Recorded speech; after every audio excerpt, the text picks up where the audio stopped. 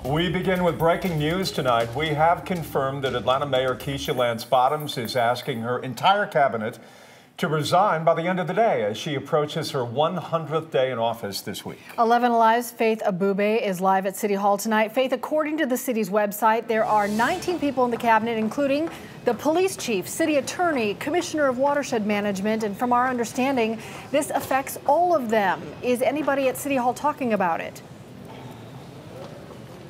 Well, the mayor's office has officially not made any statement on this big breaking news just yet this afternoon. Her office right over my shoulder on the second floor here, despite telling us over and over again this afternoon that the statement is coming. So far, we have not received that statement. But we are talking to council members here at City Hall, one telling me this decision by Mayor Keisha Lance Bottoms is startling. He told me that when people walked in this morning to City Hall, no one had any idea that this news was coming.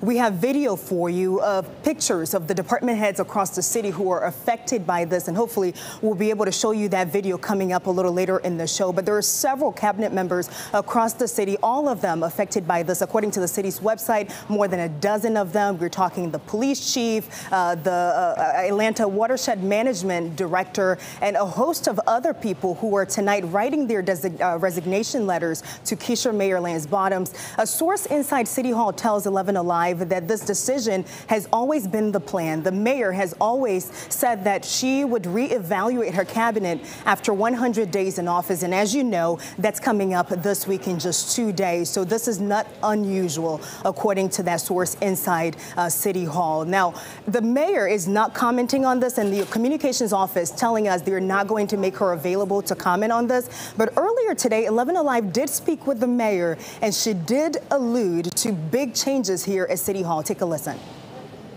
There are some steps that will be announced this week that we are already taking that I think will go a long way in helping to create confidence and reinstate confidence from the public. And we're told that the mayor will decide whose resignation letter to accept, whose resignation letter to reject. And it's unclear right now whether that decision has already been made. But we did want some historical perspective on this. So I called former Mayor Sam Massell to ask him about this. And he's telling us this is not unusual. This has been standard operating procedure here at City Hall since the mid-1970s. A mayor has the authority to fire cabinet members and appoint her own people. But he said before the 1970s, the mid-1970s, that was not the case. The city's charter did not give the authority to the mayor to fire cabinet members. In fact, those people were tenured for 4 to 6 years. They had terms that sometimes overlapped with several mayors. So that's unusual in that sense that the charter changed. But he says he liked the previous charter because it took politics out of the equation. It was healthy for the city of Atlanta. And he says he would like to see that back. We're talking to him. And also coming up tonight, we're talking to city council members, getting their reaction on this big news that's breaking here at Atlanta City Hall. Of course, we'll bring you the latest, and hopefully we'll have that official statement from the mayor's office coming up, hopefully by 6 o'clock. Faith Abube at City Hall. A lot of information yet to garner on this. Thank you, Faith. And right now our news team is contacting every single member of the mayor's cabinet to get their response.